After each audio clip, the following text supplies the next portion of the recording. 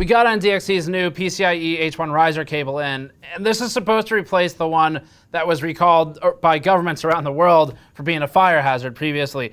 So the new cable, in addition to doing our more practical means of testing, namely trying to catch it on fire, we're also going to be doing some more scientific means of testing, and we'll be working with a company called Creative Electron in California that manufactures and sells X-ray equipment to perform X-ray analysis of the old cable and the new cable to look layer by layer and see what it looks like inside, and if, other than the practical testing, it looks like there's any reason to be concerned regarding the placement of the PCIe or the 12 volt or the ground planes as it relates to the PCIe riser screw hole that was a concern previously. Before that, this video is brought to you by Thermal Grizzly. Thermal Grizzly's Hydronaut and Cryonaut thermal pastes are high-performing thermal interfaces for use on CPUs and GPUs. You can bring an old card back to peak performance by repasting it and doing preventative maintenance, and Thermal Grizzly's Hydronaut is ideal for water cooling and air cooling for new and old cards alike. Cryonaut paste is one of the top-performing pastes for extreme overclocking with CPUs and GPUs and has been used in several world record-scoring machines. Learn more at the link in the description below. Now at this point, if this new PCIe riser cable is fixed, as we'll find out today, what we really want to see is just good support from NZXT.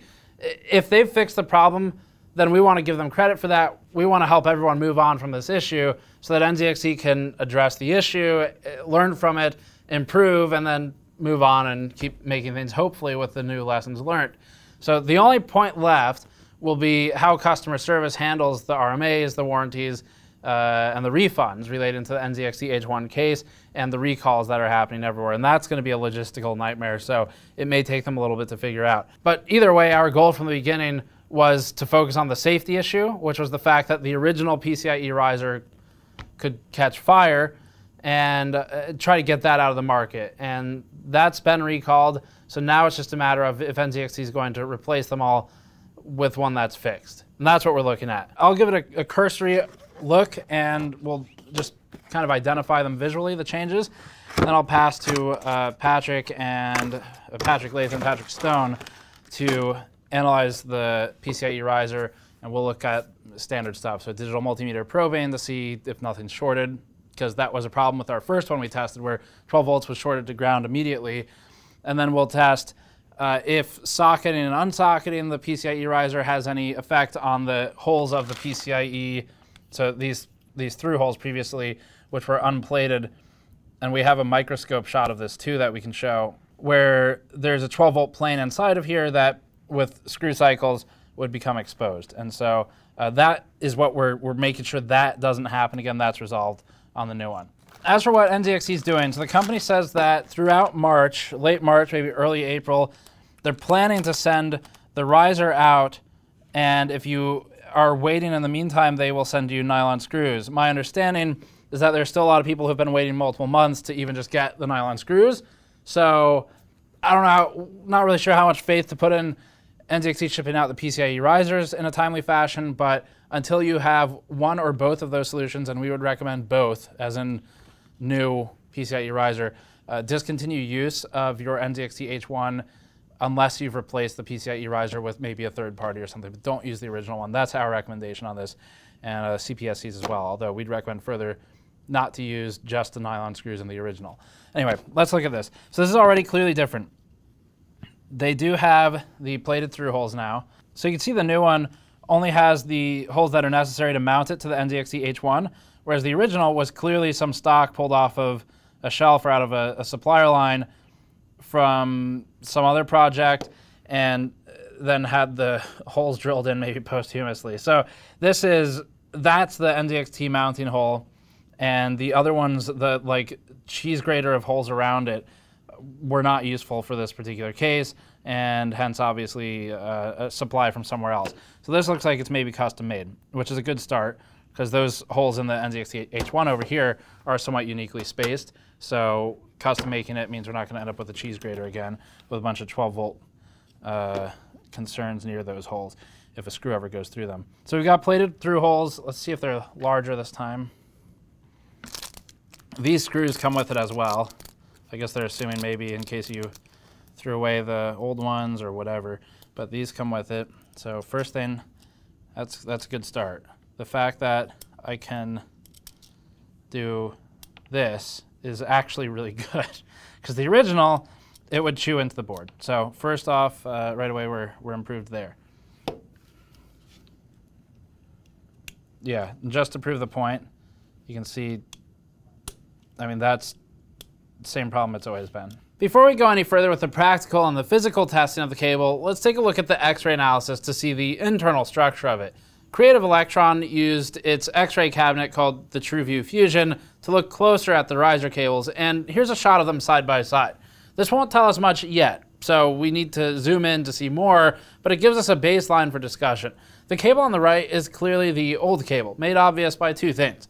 First, it looks like a cheese grater, and second, the PCB material is less dense, showing up as a lighter shade of gray in the imaging. And here's a high contrast image of the old cable, zoomed into the lower of the two mounting holes from the NZXT H1 chassis mounting bracket. Creative Electron immediately asked us if those other holes are used for anything, and we explained that we now know, thanks to Health Canada's recall notice, that this cable came out of a third-party factory, and that third-party factory was likely selling a prefabricated part that had a new hole punched through it for the NZXT H1. And this is where it gets interesting. Take a look at the hole on the left. This is an unburned cable that we pulled out of an NZXT H1 case, including removal of its original stock installed screw that threaded the PCB. And so that hole is the one that was used for the H1. All the others are unneeded, and whomever else the factory sells the cable to might use them, but NZXT doesn't. If you look at the outer border of the PCB, you'll see a mid-tone gray adjacent to a dark gray. The dark gray is an area where copper power planes are penetrated by the photons, representing a higher mass section of the board. There are lighter tone circles around some of the unused holes that the H1 doesn't use but that are included in the PCB. And these circles show areas where there's probably a keep-out zone, or at least a lack of copper for the area surrounding them. The hole that was originally threaded by NZXT in its own factory is widened since the screw was too big, and that is the screw that they included stock, and so that keep-out zone either never existed or it was too small and it was chewed up during installation to the point that it no longer exists. This shot is also useful. This is the right side of the old cable, and you'll see some holes that we can't even use up by the PCIe slot, but then one that NZXT used below the PCIe clip. The one below it was barely used and doesn't have the marred surface of the more heavily trafficked lower hole that we showed earlier. We only ever took a screw out of this hole, but we didn't screw cycle it like we did for the installation of the PCB with the lower screw hole on the NZXT H1 mounting bracket. That point is important. You can see that this zone of fiberglass or whatever is thinner than those above it, either because the factory punched a hole that's too big, because the keep out is too small, or because NZXT used a screw for the original installation that's too large, but we only ever took it out. It didn't get put back in again. It could also be any mixture of those three things. On the new one, in this same spot, you can see a black outline from the plating to protect the inner walls of the screw hole. Separately, since the screw no longer contacts the walls, there's no stock way to thread into the PCB unless using the original screw, and that's a good change. This isometric shot is just sort of neat. It doesn't really tell us a whole lot, but it's cool to look at. This is the new connector. You can see the plated through hole and some tubes running the height of the board. And on a side note, if you're in electrical engineering and know why those, you can see it on the top of the PCB and the bottom where it almost looks like a small solder ball. But if you know specifically why those tubes run the length of the board, we'd love to hear from you in the comments section so that we can learn more about the engineering side of things. We also have some shots of the side. In this shot, the copper planes are visible as black layers going through the board. We can't see directly adjacent to the through hole from this angle, since it's a side view, and so any copper towards the borders will show first. But you can see the tubes running vertically through the board and surrounding the darker chamber representing the through hole. The chamber here is darker because of that plating. In the older one, you can still see copper planes running through the board, but you can also see something interesting. The board is overall thinner, and it consists of fewer layers and less material. This is more of a statement about the overall quality of the PCB construction than it is on the power plane issues and the fire issues we were talking about earlier. It's just that it's a thinner, more wafer-like material, and that becomes pretty obvious when you look at the sides of the physical PCIe risers. Okay, I'm the chosen Patrick, and I'm going to do some continuity tests on here, just like we did last time with the other two cables, just to make sure that things have been fixed here. So there have been some other changes. The PCB is a different color. That might be just a coating or a different material, but it's from the same brand.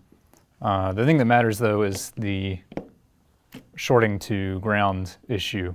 So we'll test that right now. QC marker no longer has a year on it, but we can assume that it was tested in 2021, and it's marked 2 for February. So this is of recent production. So as Steve, I think, has already pointed out, there are much fewer holes in this PCB here. It seems purpose-built rather than some PCB that's been reused for a bunch of different purposes and has a bunch of different holes in it. So we have just 2 plated through holes here, and the ground pins should ideally have continuity to these through holes, and the 12-volt pins should never have continuity to the through holes. So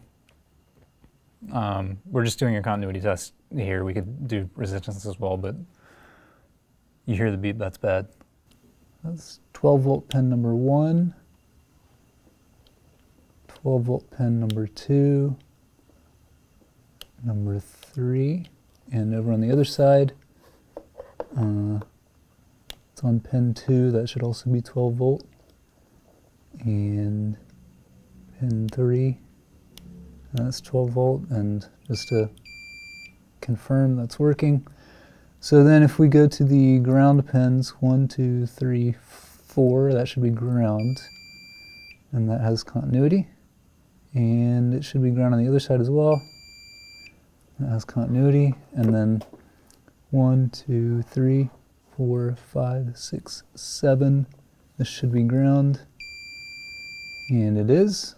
And then just out of interest next to that is 3-volt. And that's not shorting. And that 3-volt isn't shorting. And these 2 3-volt pins aren't shorting. So none of the power pins are shorting to the ground plane, and all of the ground pins are properly connected. So just from this test, it seems to be working well. So we fully built the system. This is the same way it was set up last time. It's a different GPU, but it works the same way. Everything's built except for the 24-pin cable plugged in right here.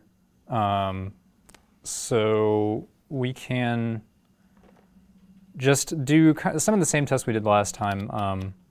I can connect to the ground pin. This is plugged into the power supply, and confirm that this scratch on the motherboard tray is connected to ground.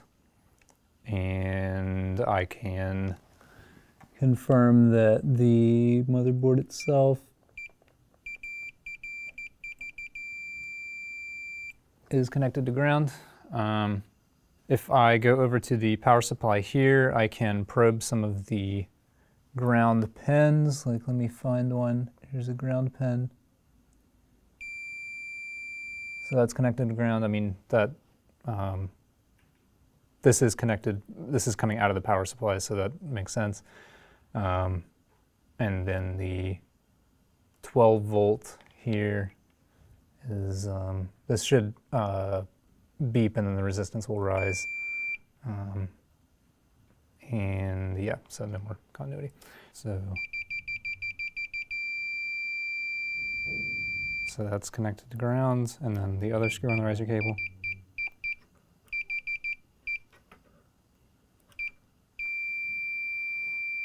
So that's connected to ground. So the 12-volt pins, again, since the system's all hooked up, these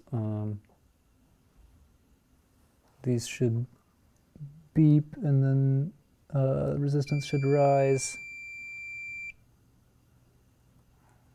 Yep, that looks good. That's expected behavior when it's all hooked up. And then on the 1, 2, 3, 4, fourth pin here, so that's a ground pin.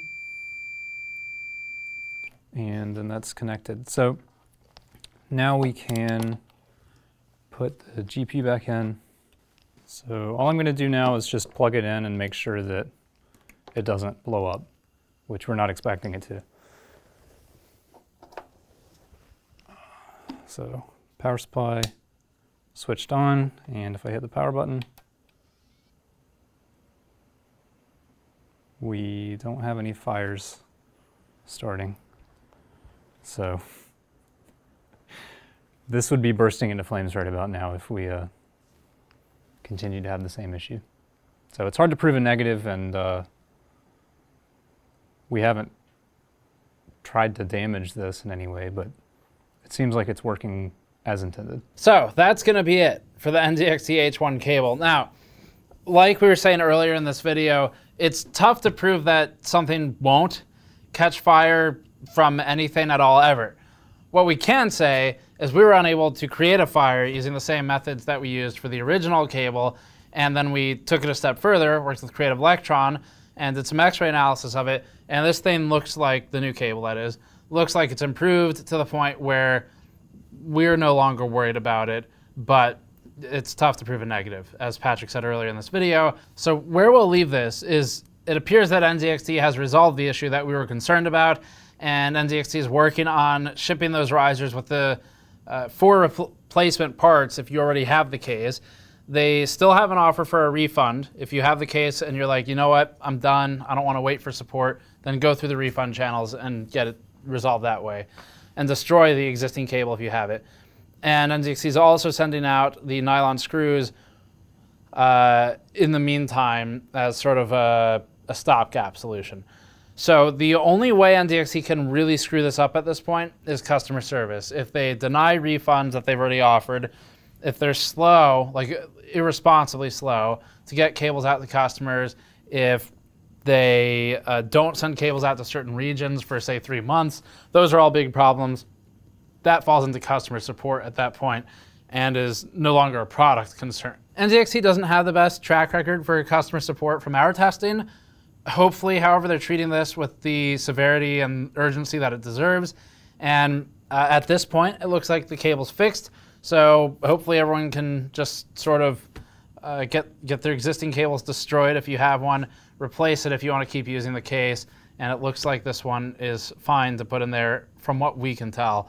If you love your H1, you want to keep using it, that's totally fine. Just get rid of the old cable and get the new one in there. You should be good. So, of course, this was a sample size of 1. So if you see something different than what we saw, please let us know. You can email us or just post a comment in the comment section below, tweet at us, whatever. We'll probably see it.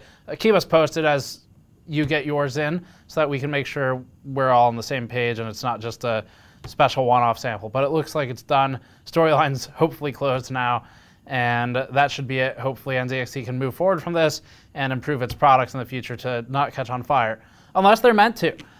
But that'd be a different product category. Thank you for watching. As always, subscribe for more. You can go to store.gamersnexus.net or patreon.com/gamersnexus to help us out directly. And let us know what you thought about the X-ray stuff in the comments. That's pretty fun, new, and interesting for us. We'll see you all next time.